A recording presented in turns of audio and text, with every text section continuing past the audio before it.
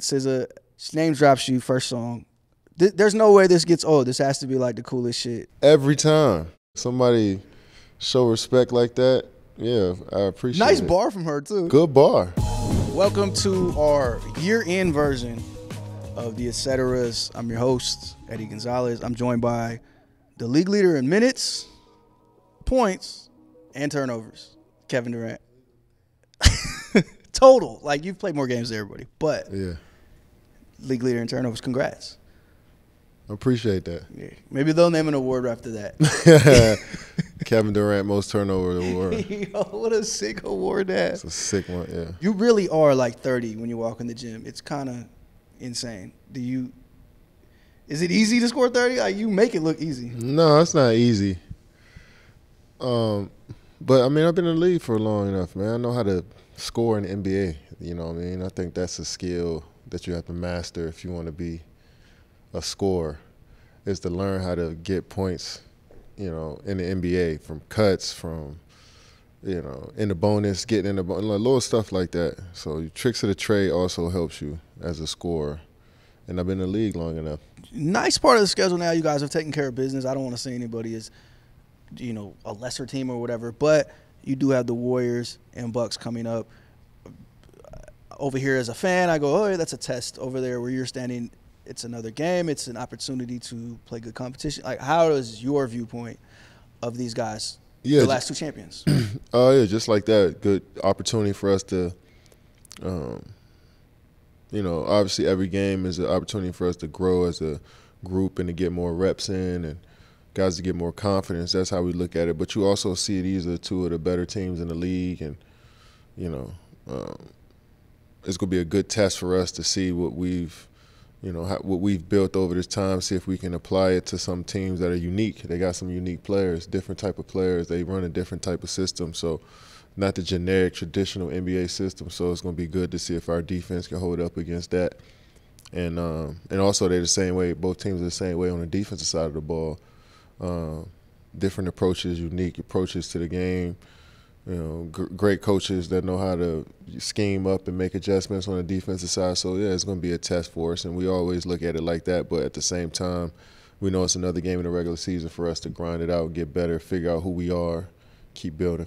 I think those guys see you in the same light. I know Giannis spoken highly of you. Obviously, Warriors, your former teammates, spoken highly of you as well. I think it's, you know, it's a game to get up for. We got KD. We got KD. Yeah. I mean, Giannis literally grew up watching you. He called you the best player over and over and over again. And I think for him, it's, you know, they got you in the playoffs, tough series, and I definitely think teams get up for us, and they know that if they don't play their best basketball, it could be a tough night for them. So yeah, they get up for us, and they look at us the same way, because you got myself and Kyrie and Ben, unique players too that can, you know, affect the game in different ways. So, yeah, they see us in that same light. But they actually are the last two champions. So I feel like we're trying to get to that level of play. Last basketball thing, because I want to talk about SZA's album for like 45 minutes. But I had got into this convo on Twitter. You guys sat 8 players against the Pacers, and it was a convo. It's basically like, yo, I paid X amount of dollars. These guys aren't playing. And so my response is, and I get a rap for being pro player, and I am. Like, one of my best friends is a player. I'm a pro player. I'm sorry. But it's easy to say when it's not your ankles, your knees, your hip, whatever it is. It's easy to say when it's not your body. You guys have had the most games of the league. 9 games in 14 days at that point, 4 games in 5 days. I think did it twice already. Most back-to-backs. A lot. There's a lot going on. So to be the player who hears that, I guess, what is your perspective? Because it's not like get over it, fans, I'm sure, but it's like you got to have a little understanding of what you guys are going through too, right? Yeah, I would hope they do. And I understand that you are expecting to see your favorite players out on the floor that night, but that's just how the NBA is. That's just how sports is. You know, some guys get, you know, when they get a chance to maybe get a day here that'll help them, you know, in the long run, they're going to use it. And we've known this has been the system in the league for a while now, you know. So at this point, I think the fans should understand. Yeah, always an interruption. It wouldn't be a show without it. Right. But I think the fans should understand our side of it as well, just as much as, you know, we understand when they come to games. We understand that's a, you know, important moment for people. So we try our best to be out on the floor. But you know the situation with the league. You know the system. You know how these guys operate. Yeah, I think, you know, I understand why somebody would be upset. Say, hey, this is the one night a year. I was waiting to see. But there is a lot to it. It's not that Jock and the Nets just wanted to stiff Indianapolis. Exactly. You guys have played there already this year. You have multiple guys off. Ed Sumner's recovering from Achilles surgery. Mm-hmm. Ben Simmons had back surgery. Mm-hmm. Seth and Joe, who missed the games as well, had multiple ankle surgeries within the last year. You obviously year 16, yeah. Kyrie year 10. You know, there's a lot to it. So it's not just like, yo, these are the guys we want to get over on. And it is what it is. Every team in the league does this. I mean, and you look at the performance team around the NBA, around sports in general, it just stepped up another level. So they're actively watching the schedule, seeing when we can get our high-minute guys some days, maybe an extra day to get some recovery time in so we can be ready for the next week of games, because we're going to have a back-to-back, or, you know, we're going to be traveling. So we're just trying to preserve our bodies for a long run. And if we can take a day here and there, it definitely helps. It's good for the mental. It's good for the physical, you know, good for recovery, just to be away for a day and then get back, because we move so fast. Every day we at this thing. So, like, when you can steal a day, especially when you're playing so many minutes, is key. Yeah, I mean, and you guys won the game. The young fellas came through. It was just perfect. It went perfect. We won the game. Young guys got great experience. Dudes that don't play got great experience. You know, we end up upsetting this team. We were down double digits a few times in this game. We was able to steal it from them, move up in the standings a bit. I think we're tied with Indiana. So we tied with Indiana on the year, I think, with 2-2 against them. So it just did a lot for us. I think it was a productive move, and it helped in the long run. One of those wins that can create momentum. I kind of laughed at the end. I think Iron Eagle and Sarah Kustak, they were mentioning, like, yo, these guys are never in at the end of the game. It's getting a little tricky because they're not used to closing these games like this. Yeah. And, you know, it got dicey, but they won. Great win. Yeah. So, yeah, I mean, it was an argument I got into on Twitter, and I'm like, I'm sure Kevin hears it and has heard it a million times. I've heard it plenty of times. But I think more fans understand now. Yeah. They're not, you know, you get your one or two here and there, but most people understand this is the way of the league now. Yeah, I mean, it is what it is. No league penalties for that. The league has actually fined teams and done that before. But like I said, real situations happen. Nick Claxton had a hammy. Exactly. I think second in minutes is you know, it's hard in sports to like plan that long ahead. Like, buy some tickets a month before and think you're going, you know, it's going to work out perfectly for that day. You just gotta be watching the league. Gotta be watching the injury report, just to see what's going on as a fan, just in case, you know, one of your favorite players is not going to be there. So I know it's unfortunate, but like I said, that's just part of the league now. I'm ready to hear your favorite albums of the year. I know you put a lot of thought into it. You listen to a lot of music. Let me go with my notes. Yeah, let's see where you're at. Well, you're going to have to start it off. All right. Since this was your idea. Okay. So I got 5, right? Uh-huh. Number 5 is... So these are your favorites, or you think are the just flat out best albums? Isn't that like the same thing? Like, that's what I'm thinking. Yeah, isn't that like? This is what you listen to the most. Yeah, I mean, this isn't like my Spotify year-end thing, but these are the albums I thought were the best of the year, and I enjoyed the most. All right. So my number 5 is Kodak Black, Back for Everything. You actually made this album a part of my kind of process. I like that album. And what is this song called? Smackers? Yeah. Oh yeah. That was one of my favorite songs of the year. That was a dope album. That was the one. Okay, so my number 4 is Brent Faiyaz, Wasteland. I don't know if I said his name right, but Faiyaz. He went to a Nets game recently. I seen him there. I didn't think that was him until I walked up on. I was like, oh, good to see you. Had the hair out, like he looked like a star. He looked like he definitely did. I love that he grinded his way up to what he is now. Is he an independent artist? I can tell you right now. He was for some time. You know, he did an article. I think it was with Vice, but he just basically explained, him and his manager explained, this is how I make money and this is how much money I make. And it was just like, yo, I do a show for $4,000. I do like 6 of those a month. I do this, that, and the third. And it was fascinating. Like, he's grinded his way up from that too. He did. He built. He's independent. He has his own. He has his own label. Nice fan base too, man. They love him. Number 3, I'm already putting SZA, SOS in there. That's crazy to me. It's just what, 2 days, 3 days. I can't. It's that amazing to me. Let me ask you, because I could talk for the album all day. She name drops you first song. There's no way this gets old. This has to be like the coolest shit. Every time. It has to be like. No matter if it's from a new artist that just came out yesterday or fucking SZA. Yeah, somebody show respect like that. Yeah, I appreciate it. Nice bar from her too. Good bar. Pressing it's like KD. Like I had to listen twice. I'm like, did she say something else? No, she said KD. Yeah. I like that. Yeah, Can't get old. So, all right. I have that. There's like 3 songs on there that could be my favorite song of the year. Are we going to talk about SZA's album at one point? We can talk about it right now. Or are we going to talk about it now? We're talking about it right now. Yeah.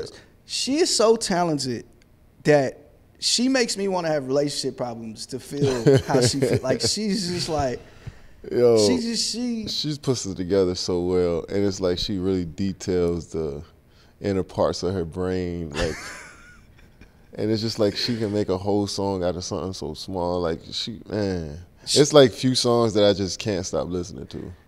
The song Far, the song Snooze, and Gone Girl. Like, they're just. Gone Girl. She says something, and she has these 2 lines. One of them is like, I destroyed everything, so now I'm free, which I thought was amazing. Yeah. And then there's a part on Far, like, that somebody's talking in the beginning. It says, if nobody wants you, then you're free. Yeah. She's clearly, like, toying with this idea of freedom in her mind and just peace of mind. And somebody in my 30s figuring my damn self out, I'm like, oh, I get that. Because me and you had this conversation the other day. Being obligated to people for whatever, it's so taxing sometimes mentally.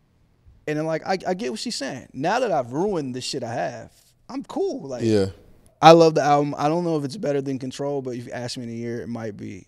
It's pretty amazing. It's an amazing album. I agree with everything you said. I feel like she is definitely on a journey, a search to, like, figure out what it all means. Like, these, like you said, these relationships, stepping into this lifestyle of being SZA. Like, I imagine how crazy that is from humble beginnings. Like, we know her story before she became SZA. Like, so she goes from that to being one of the biggest artists in the world for this long period of time. She probably done seen and been through a lot, and you can hear it. Yeah, I mean, a song like Smoking on My X-Pack, where she's basically saying, like, I'm really her. Like, fuck y'all. You know what I mean? Exactly. Like, and I love that shit. I love when people come into that confidence. Yeah. Especially somebody like her who's a megastar. She got that one album and it slowly climbed, and now she's multi-platinum megastar. And then she can give you a vulnerable song like Blind and like and speak from a whole different perspective. Like, at 23 songs, that surprised me. She put that many on there, but I'm like, she's been away for a while, and like, I'm sure she got so much on her mind, but it was just different vibes on here, man. It was needed in music, I think. I understood why it took 5 years, which I never appreciated. I still don't. 5 years. So we gotta expect that from now on. So SZA being SZA, she's done interviews. In separate interviews, she said, I might not do another album for a long time. In another interview, she says, I want to do albums every year. I'm gonna get them out. Yeah, but I don't believe her. I don't either. I don't believe either version of that. I don't believe anything she says. She's going on tour. I seen that. I can't wait. She's here March 4th. The Garden. I gotta check my schedule. Going. Your cousin Tone, he's like, let's do DC too. He's like my R&B partner. Tone sent like 3 or 4 songs in a group chat. Like, yo, this it. He on the same way. Yeah, man. that's my little guy. Cousin Tone. Shout out to Tone, man. He's like, yo, we got to do DC. We got to do New York. We might be able to do Boston too. I'm like, yo, I'm down Boston, to like follow the SZA tour. Fire. Yeah, that would be fun. I'm down to like follow the SZA tour. I'm just catch them all on the East Coast. It's just like when an album actually lives up to your expectations, it just makes it. And when you know all the songs. Yeah. and it's just a moment. Yeah, it's just a moment. So you're a part of this, so that's amazing for you. I'm jealous. Oh yeah, for sure. I'm jealous. Okay, moving on into my list. That's your third. That's my third, and it's probably ended up being one at some point. Number 2 is Babyface Ray Face. It's the album he put out earlier in the year. Okay. Not Mob, who just put out a I like couple that weeks album. ago. I like them both a lot. I haven't downloaded the new one, like really locked in on it. Took it in yet, but I'm gonna check it out. He came to a game as well. Real Chopped cool it up dude. with him, cool as hell. Real cool dude. His man King Hendrix. They have one of my favorite songs of the year. You played called Velvet. That's definitely my top 5 songs of the year. That might be my favorite verse of the year. Like Courtside Ecstasy for My Dream. That like, verse, yeah, it's in a running for verse of the year for me too. He went crazy. I don't seek everybody out that comes to the game. I don't always want to meet everybody, but I had to meet Hendrix and tell him like, yo, that shit was amazing. I had to tell him that we listened to that song every day this summer. I had to tell them. So that's my number 2. My number 1 is Future. And it's just like, hold up. Go ahead. I know what you're about to say. I'm gonna wait till you finish. I think it has like 5 of the best songs of the year on it as well. He just did not miss on this entire album. Easily didn't miss. Puffin' on Zooty is probably my favorite song of the year. That was your favorite song of the album? I think it's my favorite song of the year.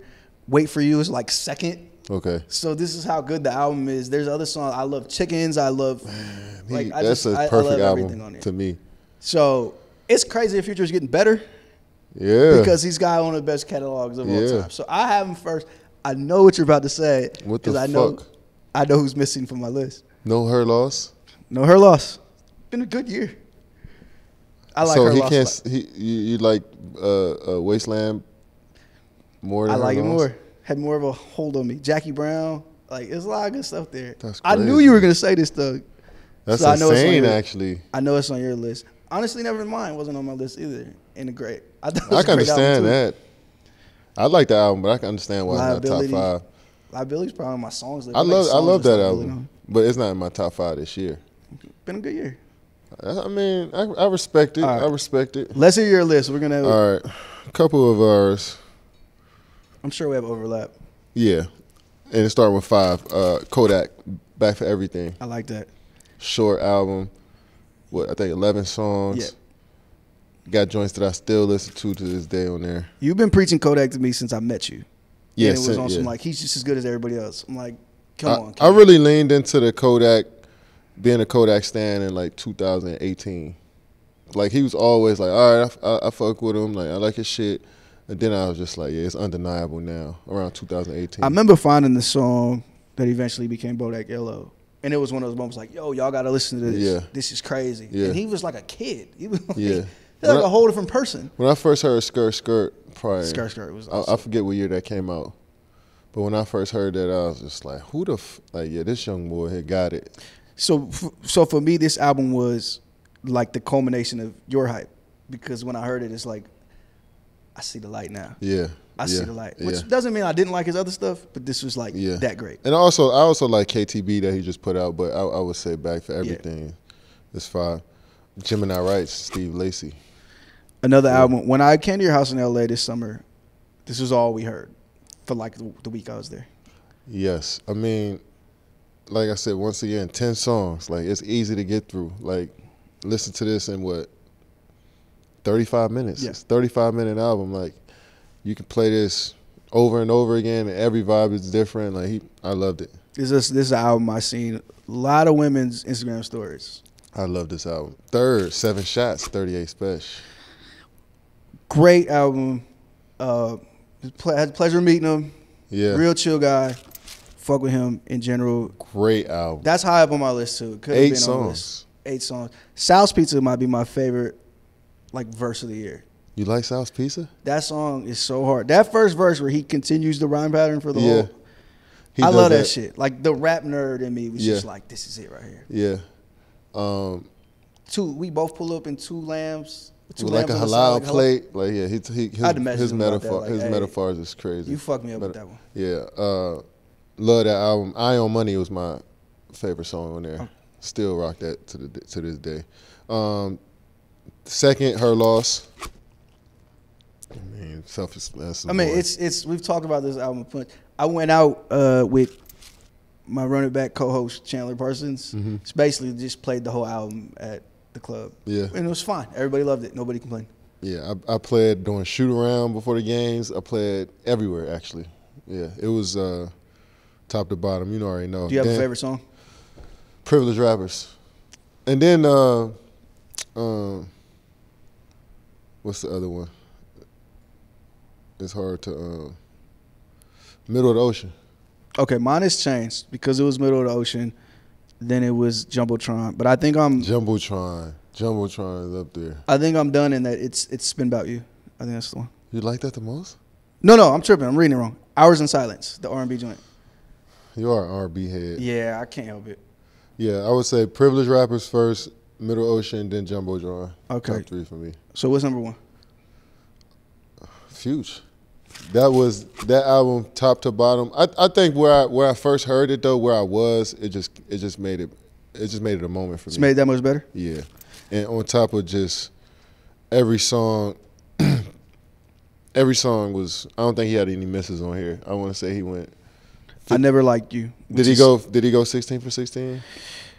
There's no misses on there to me. Like truly 16 for 16 though. Or do Yeah. you skip anything? I don't skip anything. And then he did the deluxe, and I like every one of those songs too. I think Future is kind of like he's got the versatility like Drake. Like he can make. Yeah. I mean, Hendrix one of my favorite albums ever. So he can do that, and he does that on here as well. But I think he's as good a rapper as there is alive. And what I mean is like his skill as a rapper, his ability to put his style on a song with anybody. He's rapped with everybody. Everyone. I know some people like this type of rap won't put it in that box and say he's a good rapper or whatever. I think he's as good a rapper I think so as there is too. alive. His metaphors, his imagery. Transparency, he's honest, he's vulnerable, he's all of that. He's confident, aggressive. Like he really is authentic with his music. I don't feel like it's a lie at all. His most successful album ever. This is? Yeah, first week I mean, sales. he had a number 1 song on there, didn't he? He had a number 1 song with Drake. Also, that's one of the best songs of the year. Wait for you, like Easily. so. You said Puffin' on Zooties was your It was favorite. my favorite song of the year. Not by a long shot, but it was. Like I know it was in my mind. And my thing about it is the production value for everything. Yeah. The big video he did with Drake, the big video he did for what's it called, 712. Like it just felt like we knew Future was a star, but it's like he's like a superstar now. It felt like There's a no movie denying for it. sure. Yeah, like an elevation of an all-time great already. Yeah. You got any honorable mentions? Give me 3 of them. Okay, let's hear yours. 3, I'll give you No Rest for the Wicked, Ransom. That came out in April. Yeah. That shit was top to bottom crazy. Sorry, the Kid. I love that album. I remember you was playing that shit nonstop. I love that album. That was fire. And Benny the Butcher, Tana Talk 4. Okay, I'm gonna go different because there would have been some overlap. Drip Season Forever. Great. Can't forget. Can't forget that. I want to shout out I'm biased, but I'm not because I truly think it's one of the best albums I heard. My friend from back home, my brother, his name is C+. His album named Tenured. I'm gonna send it to you because I want you to hear it. I want to check it out. He's from Sacramento, but he also spent some time East Coast growing up. He's like us. He just loves raps. Yeah. And me, myself, personally, I feel like he found the best blend of like real him and rap him and put them together. And it's a dope mix, so I love it. Let's see. You played it a lot? I played it a lot. And you know, I bet this is weird for you because some of your friends are some of these rappers anyway, but to have somebody you're that close with and to hear their music, which is so personal, it can be a little awkward, but it's like this. I told him this is the first album of his that I just like really locked in on, could play with no awkwardness and just loved it. I think he just did a great job. I'm gonna check that out with that. And again, I can't help but be biased, but like as a music head, I really thought it was great music. And number 3 honorable mention, I'm gonna go with Money Man, Big Money. You are a huge Money Man fan. You tell me I gotta lock in on him even more. He's just like, this is gonna sound like a diss, but it's not. I know exactly what I'm going in, getting when I go in, and it's like easy listening. And so it's like the flows are gonna be on His point. flows The are production is smooth. great, and he's gonna say a bunch of like slick shit. Yeah. And I go to him a lot in the gym. Like I just Really? so I can knock out my cardio, do whatever I'm doing, but I know exactly what I'm getting. I love that album. I gotta listen to more Money Man. He swore by Money Man to me. He got me to convert. So I'm Word? Yeah. So I'm going with All that. right. Well, what about some songs you feel like need to be mentioned? Because I have one that I have to talk about. Which one? London by Bia and J. Cole. This is some of the best rapping I've heard in like forever. Yeah, me too. They went so fucking insane on this song. Bia as a rapper is beyond elite. Like she's like, I don't want to hear about her being a woman and male rappers like comparing, like she transcends all that shit. She can rap better than anybody, man or woman. Like she's tough. And then J. Cole though, that verse, that's up there too for verse of the year. When he said, what he say, spot a op and I'm feeling opportunistic. Yeah. They both using the accent and just. No, that song was video's perfect. hard. Like that song was perfect. That's definitely one of my favorite songs. That just needs to be mentioned. Do you have one we haven't spoken about yet? We talked about King Hendrix. Yeah.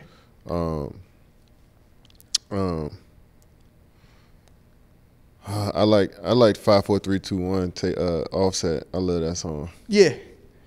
I wouldn't say it was song of the year, but it's one of my favorite songs. I want to say this is going back to SZA, and this might be a cheat. She put out the deluxe of her album, and so she had some unreleased records that were on there that have been on YouTube forever. She's a song called 2 a.m. that is just like, I just had to mention it's one of her best songs. I don't know if that counts. It's a deluxe album. It's technically old. No. Give me the Kendrick song. What's the Kendrick song? We haven't mentioned his album. His album came out this year. What's the one that's like stuck out? The ones that I found myself saving were Silent Hill, him and Kodak. Right. N95. Okay. I thought that's probably, that's up there with song of the year too. When I met Ray, Babyface Ray, I had to tell him Go Yard and Me, Wife and Kids. I don't always get the opportunity to tell the person who made the song, like, yo, I listened to the song for about 3 weeks straight. Just want you to know, it's that fucking good. It's like when I listen to Kendrick album, I don't want to turn it off though. It's just like it's good music. It's not like people say they don't listen to it no more, or it's like they ain't really fucking with the album. But it's just like you go through here, you can skip a couple songs, but it's like I still wouldn't mind listening to them. Here's my cop out answer. When I first heard the album, I'm like, oh, this is amazing. I get exactly what he did, and then I don't often go back. That doesn't mean it's now a bad album. Yeah. That just means I don't want to hear him and the girl from Zolar cuss at each other for 4 minutes. I like that song too. You know, I could play that album in the car if I'm driving somewhere, and I can play it straight through. It's a movie. Our age, so Eminem was Eminem when we were younger, and he had that song Kim. I used to listen to Kim. I used to listen to this shit's absolutely So are you crazy. comparing Kendrick to Eminem? But I'm saying like, this is not a song I would just like vibe to and clean the house to, but I understood the artistry of that song, and I'm like, oh, okay. I understood it too. And I appreciate it, and I just don't always. I like that album, but I wouldn't call it top. The song with Blast was hard. I like that one. That's probably the one I go with. I like Rich Spirit. I like N95, Silent Hill. I like. You like a lot of it. Look at that. Worldwide. No, that's the skit. Savior. Yeah. And I like Auntie Diaries. I like Savior. I don't know if I like Auntie Diaries. Nobody liked that. A little too strong. But I liked it. Wouldn't mind doing Auntie Diaries in the car. I mean, it was. I just like the content. It was. I get it. Okay, so one more thing, a couple more year-end things. What was your favorite sneaker you saw this year? Mine is a very obvious one, but I want to hear yours. My favorite sneaker I saw this year. Of this year. So you're a shoe head. Like you have your own sneaker, but you wear a lot of other stuff. Damn, that's a good question. I would say some Supreme Dunks. You've been wearing those a lot, the black ones. Yeah, the black ones. What were you gonna say? My cheat is the Travis, the reverse mochas. Those are my favorite. Sorry, I wasn't even thinking.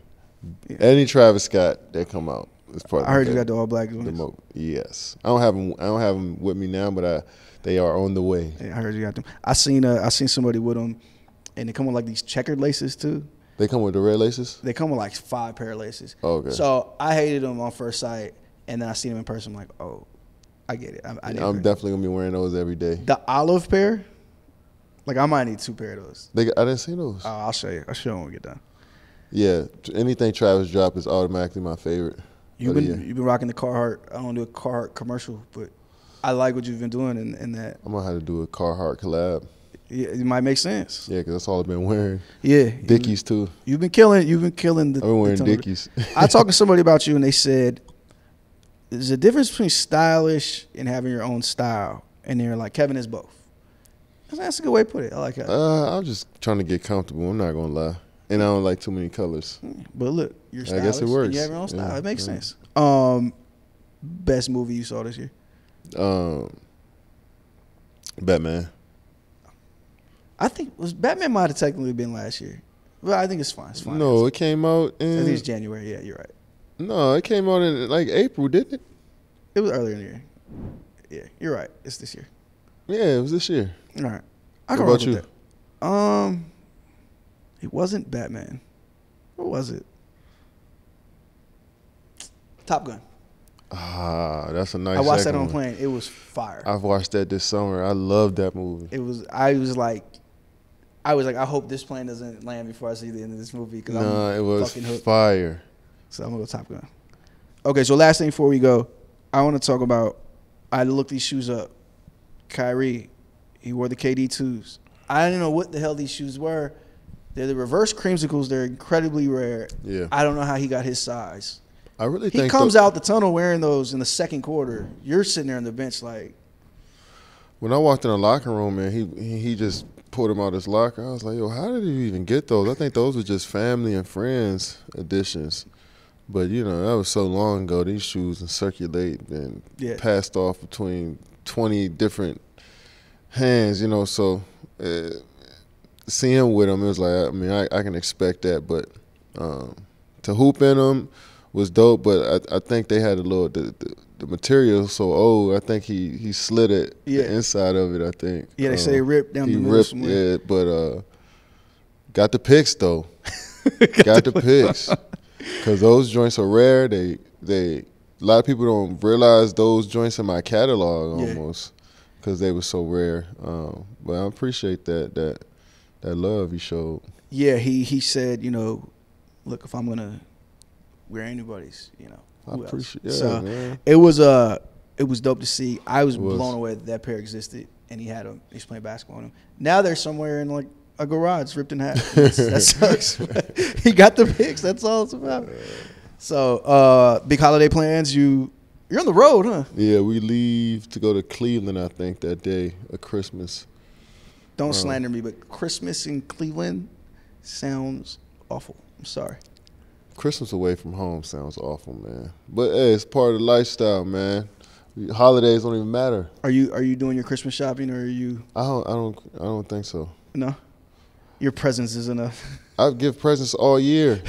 What do you mean? I give gifts. I'll definitely I'll show up here on like the 23rd with some gifts. I definitely do. I've given you gifts before, and like you're a man who doesn't require gifts. Yeah, don't buy me anything. Yeah, I'm gonna get you some sentiment or something.